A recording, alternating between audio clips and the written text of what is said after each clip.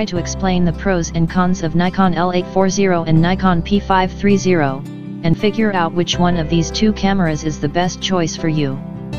Let's begin. These are the reasons to choose Nikon Coolpix L840 over Nikon Coolpix P530. Nikon Coolpix L840 is newer and has sharing facility over Wi-Fi, while on the Nikon Coolpix 530 this feature is not available.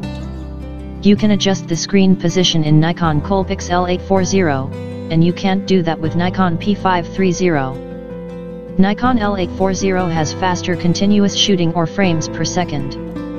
It is only 0.4 seconds faster to be exact. Nikon Coolpix L840 has more battery life and can shoot 590 stills with a single charge. With the Nikon P530, you can only shoot 240 shots with a single charge.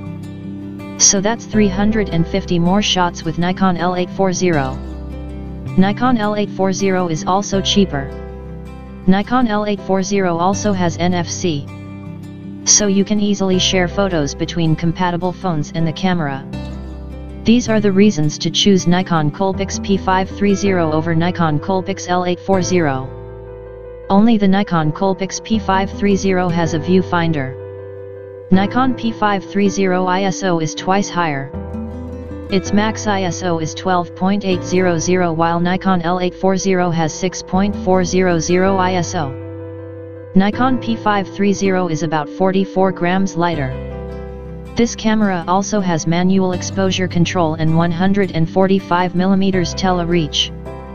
It also comes with slightly bigger optical zoom and faster lens at tele and a flash that has a longer reach. These are the common weaknesses of both these cameras.